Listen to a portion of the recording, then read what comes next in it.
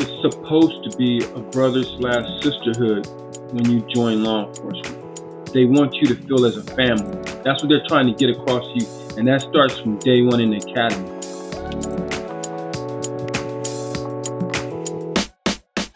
Welcome to Insider Career Conversations. I'm your host, Sylvia Juarez. As an education and higher ed advocate, I'm dedicated to informing different communities about college readiness and admissions.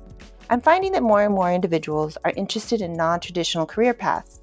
This sometimes leads to conversations about career options that aren't in the mainstream or obvious.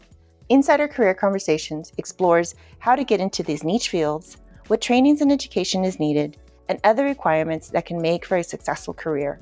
This season's conversation focuses on law enforcement through community engagement and educational opportunities. My co-host is retired officer Benny Green. Benny and I have partnered to enrich college and career days at middle schools. Our goal has always been to inspire students to explore how law enforcement might be a career for them. Benny, thank you so much for being with me.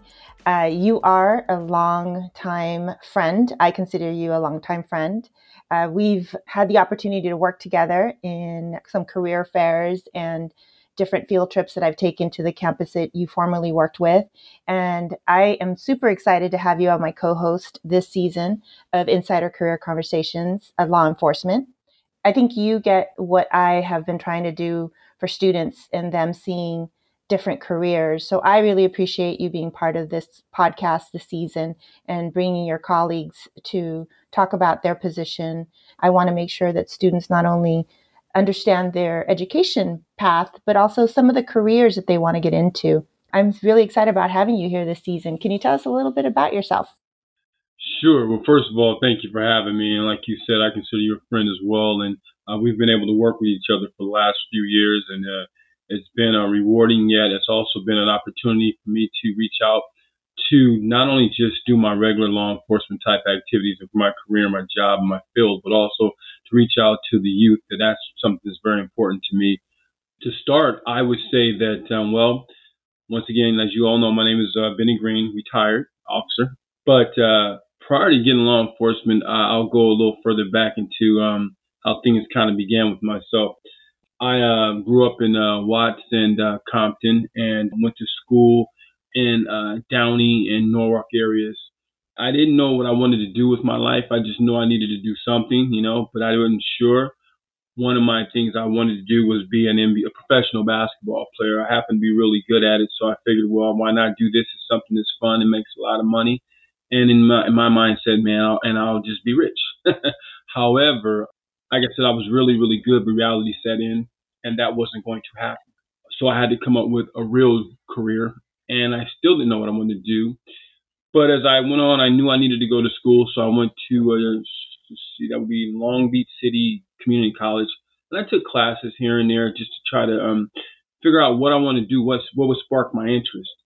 And after leaving there, because it was more like a social gathering as opposed to going to school because we all knew each other, I transferred to Cerritos College.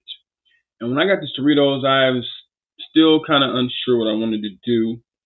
And I had a professor there, a history professor, and he grabbed my attention. It was like when I would go to class, I couldn't wait to go to class because it was like going to church almost, if you will, for not being sacrilegious. Just the fact that this guy just captured my attention like no other.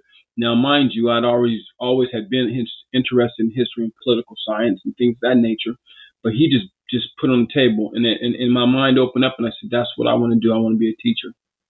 When you got to Cerritos College, because you actually decided that Long Beach was not the place for you because it was more social gathering, was more of, continuation of high school, if you will, and making that determination of one community college and going to another, what led to that? Because you could have easily just continued to have some fun, I'm assuming, still chop it up with your friends and do what you needed to do with them. But at the same time, how did you say, okay, if I'm really going to be serious about my future, young Benny Green decided what?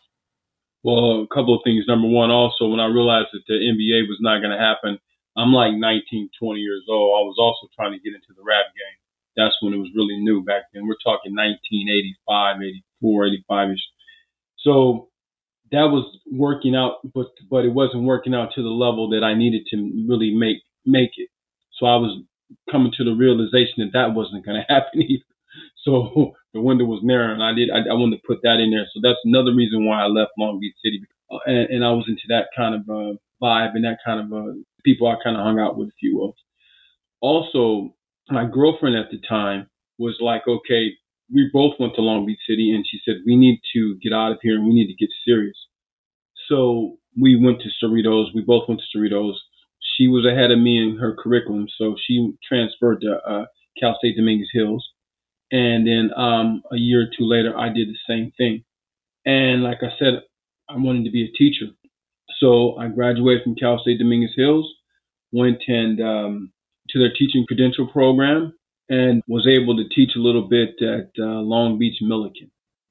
So now you're about to finish your teaching credential, and then what happens?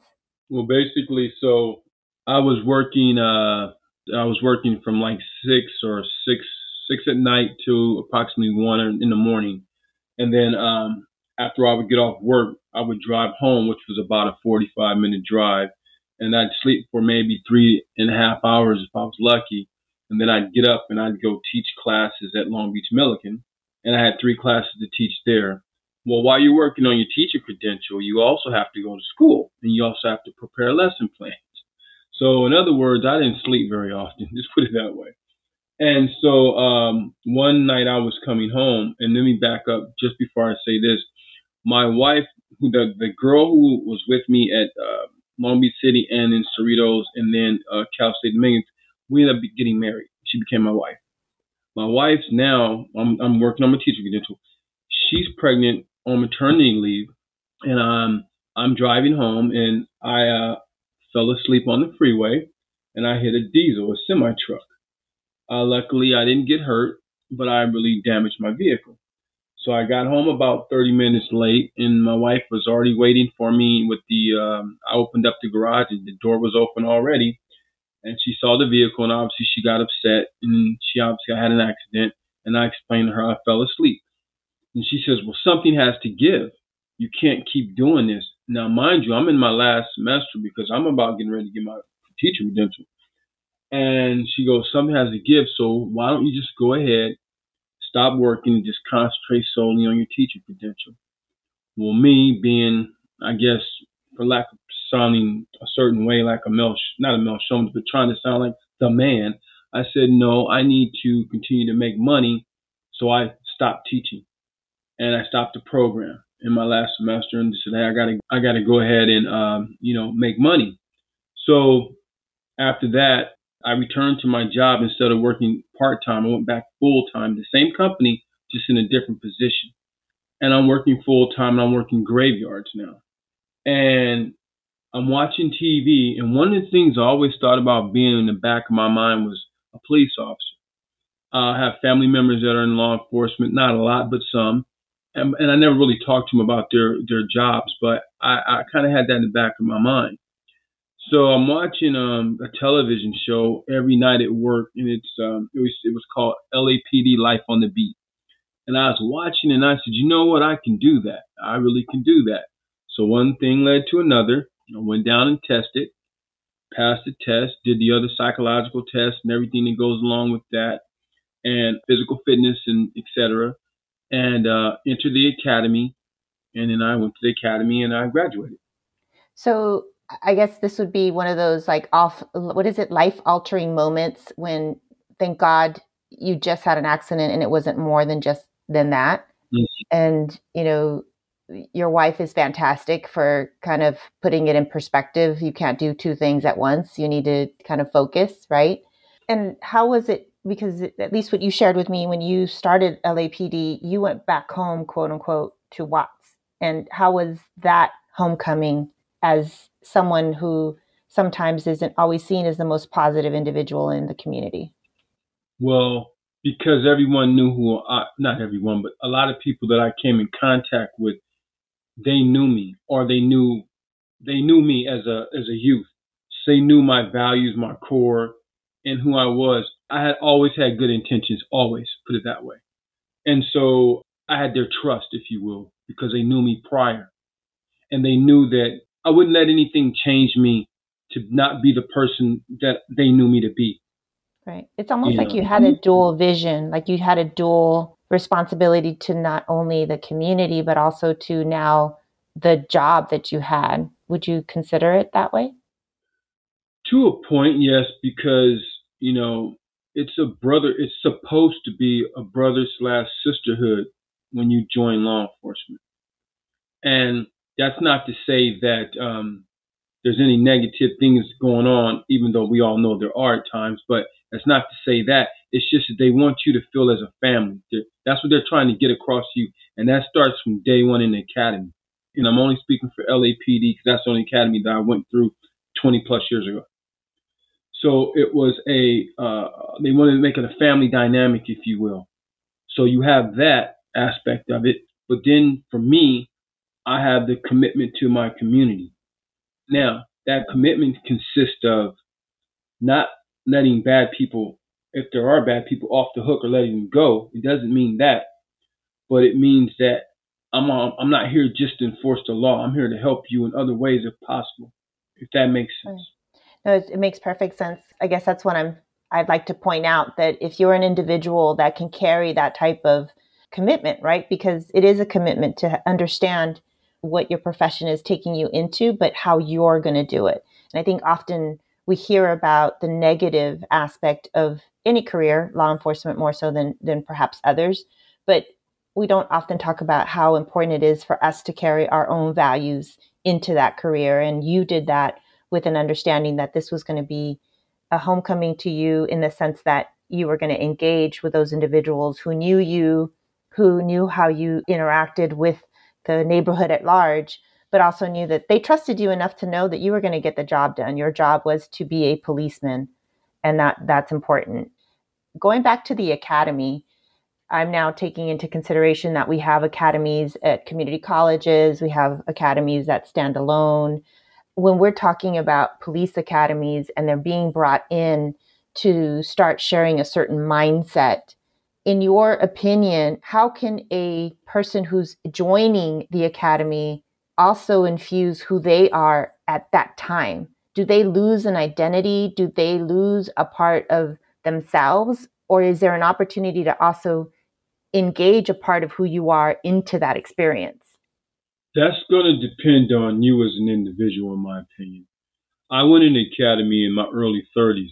There's no breaking, there's no molding, there's not. I'm already past that. I'm not 20 and a half or 21 or 22, and even if I was, I wasn't like that then. Now, if you notice when you look at academies, look at all the men and all the women. The men are all generally have bald heads. They have their names on the back of their shirts, and they have on the same color shirts and the same color pants or sweats. The women the same way, and their hair in a bun. Because you want no one, we're all the same. That's the mindset. It's kind of like, and I'm not saying that's bad at all, because you need to have a like mindset in a lot of ways, tactically speaking, communication amongst each other. You need to be on the same page, especially in stressful situations. So that's a good thing what they're doing. I'm not knocking that at all. But I was able to learn that, yet I'm still me, 100%. And mind you, I was older than some of my instructors. I'm quite, so it was different. And I had a different relationship with them, if you will, a lot of times. Right. So, and I knew the areas, especially the inner city, the South Central areas, better than they did, and they worked there. But I knew it better than them because I lived there. They just worked there, Right. And now they're academy instructors. It depends on the individual. Right. And I think, Benny, one of the things that I'm thinking about right now as you're talking about, going into the academy and kind of providing that uniform population, if you will. I think of it because in my 20s, I went into corporate America, and there it was a certain way that you had to dress. There's a certain way that you had to behave. There's a certain way that you had to express yourself that in some cases was like kind of a boot camp to the white collar work that's done in the US, right? I stood out. I was a Latina in a white male dominated community. And then I eventually got into compliance. So where now I'm telling them what they're doing should not be done in that way. So who am I at 20 and to be Hmm. different, look different, and I'm a female, I'm telling them how they need to behave or they need to interact or they need to do now. And I'm pointing that out because there's different professions that, whether it's understood or not, you have to assimilate to a certain degree physically to what you have to get into. It's not just one community or one profession, right? To a certain extent, you have to do that depending on where you go. But we're now at a point in this generation where individuality is so important to really manifest, whether it's your interests or whether it's your identity or whatever it is. Individuality is now being promoted more. So as you now have exited law enforcement, have you seen an opportunity for that to really happen in terms of individuality? How do you think the current opportunities out there for that person that walks into the police academy can eventually have an identity that's their own within something that's very structured? To my knowledge, that's going to be still difficult, especially due to the fact, once again, like I said, that's why everybody is uniformed because you're not supposed to stick out. And if you do stick out, it's for something that you do well. You're a seriously fast runner. You can do an extraordinary amount of push-ups, whatever it may be, or something positive, but you don't stick out. So in other words, and I'll use this for example, sometimes you see people who like to maybe have different color hair. Maybe it's purple or it's green or whatever, and that's fine, whatever. But in something like an academy, that's not going to fly. You can't. So you kind of give up certain things like that, knowing when you go in, that's what you have to do. Now, once you graduate, you get wheeled out to whatever station you're going to work at, and then you make probation and you get wheeled out to another one.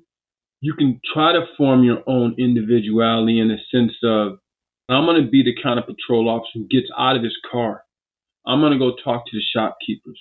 They're going to know. I'm going to find the crime trends. When I get out, everybody's going to know who I am. I'm going to make sure that not just knowing who I am just because I'm your local police officer, but knowing that I actually care about you and your business, or that you just happen to live here, whatever the case may be. Or you're just driving through the city and I happen to pull you over. So you can do that on calls. You handle them the way you never compromise safety, but you can always talk to people a certain way and show that you care, and give them the resources that they need to whatever situation they're dealing with.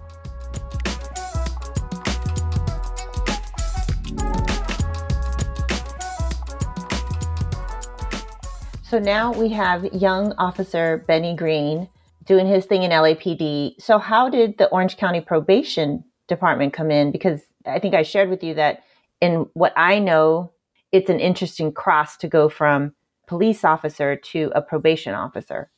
Correct. Well, it happens, but usually what you'll find is when officers, normally what they'll do is they'll go from one department to another department, and they'll normally do it after they get vested or they retire from one, and then they'll go into another one. And often that has to do with different retirement systems. And in your case, with an associate's and a bachelor's, were your strides more solid economically, or would they been the same for someone that didn't go the education route? Well, when it came down, now this is when I came through, and this is, like I said, once again, LA, a high school diploma will suffice. But it's like anything else in life. Whomever's looking at those resumes and those applications, they're reading them. And if that's going to help get you a boost or not, that's what's going to help get you a boost or not. And if you have that education level, it's going to make the academy a lot easier when it comes down to the knowledge base that you need to learn. And once you graduate the academy, all that knowledge that you learn is going to be mush practically when you get out there in the field, because you're going to have to put all that together and unstress, and in certain cases, extreme stress. Can you tell us a little bit about the transition from working with agencies that are more city or state and then making a crossover into a system police department? Well, when you work with somewhere like a large agency like LAPD and things like that, who have, 8, 9, 10,000 people, it's a little different in the sense of when you want to promote or things like that, you're going against potentially hundreds of people. It's different. Not that you don't believe you can do things. It's just that it's just different. The chief doesn't know who you are. No, nobody in brass know who you are unless you're part of brass, meaning management. When you get to a place like the UC where I was, the chief not only knows your name, they know your children's name.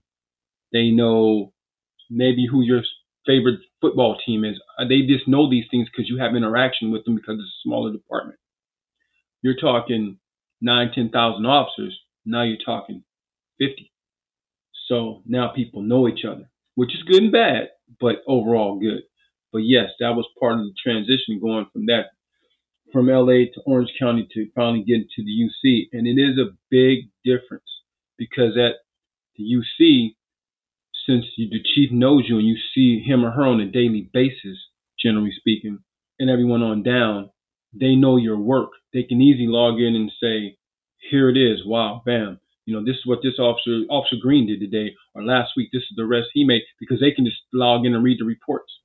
Right. No chief generally at a large organization does that, unless it's something that's not going over well. But other than that, my chief could do these things and actually literally call me on the phone, have my number. So it's great in that sense. And people can see your work. So when you're ready to promote it, you're ready to do things, or you have ideas and they make sense and it's good for the community, it's good for the department, and it's good for you. It's a win-win-win. Let's make it happen.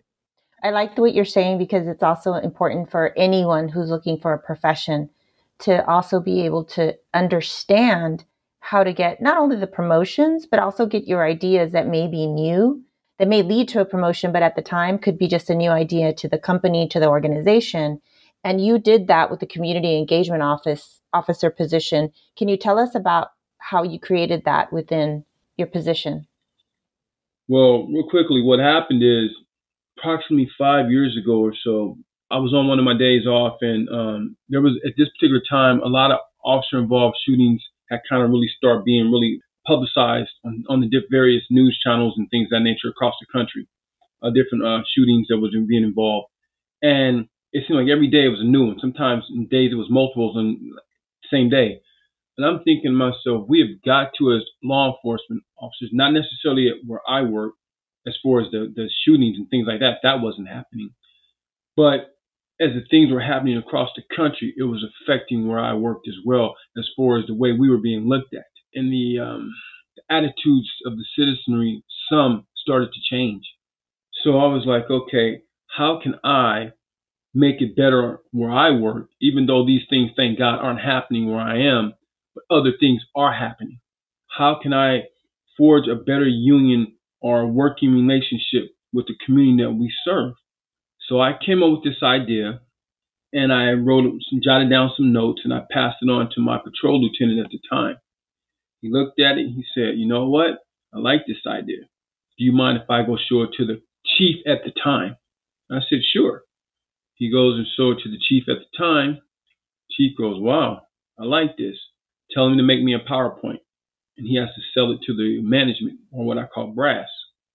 I made a PowerPoint of what I thought we should do and how we could do it, et cetera, et cetera. They said, we really like this. Now you have to sell it to the community at large. So all the, for lack of a better term, the people that were had held high positions throughout the community, they had a meeting, which I was invited to, and they loved it. So then, after that, I had to write the whole thing. Got the position ready, everything's a go. It got budgeted, everything was good to go. But because we're a union, they have to actually put the position out for anybody to apply for it. So the job that I created from A to Z, I had to actually interview for. Imagine that. And that's often what happens, right? Is that we create an opportunity and we create it around our thoughts, but then we have to open it to everyone, right? We have to open the opportunity for everyone to be a part of it. And obviously we know that you got the job. I think this brings us to full circle of when you and I met and you were out helping me to give a different impression, let's say, to middle school and high school kids. So I can attest to the fact that you really turned this position into a community engagement opportunity. I really appreciate you taking the time to give another perspective of what law enforcement could be. I'm excited about the colleagues that you've invited and some of the conversations that we can have with them about this position. And thank you so much, Benny, for making the time. I really can't thank you enough. It was my pleasure. I would just like to say one thing is none of this happens though without the backing of management. And where I work, I was fortunate enough, and the colleagues, my older colleagues that are going to come on, it's the backing of management in this area that allows that to happen. And that's a big part of their mindset too, right? It's changing. Yep. It is. I think you've made a big impact where you've been in the different agencies. So thank you for doing that, Benny. Thank you so much. And once again, thank you for having me on. And I look forward to the next episodes. And I'm really excited about it. Awesome. Awesome. Well, till next time. Stay tuned for more Insider Career Conversations that showcase career paths within law enforcement. We appreciate you listening and look forward to next time. Insider Career Conversations is a production of Juarez Consulting. For more information, you can visit juarezconsultinginc.com. This episode was produced by Sylvia Juarez Magana, with production help and editing by Kazmira Hall.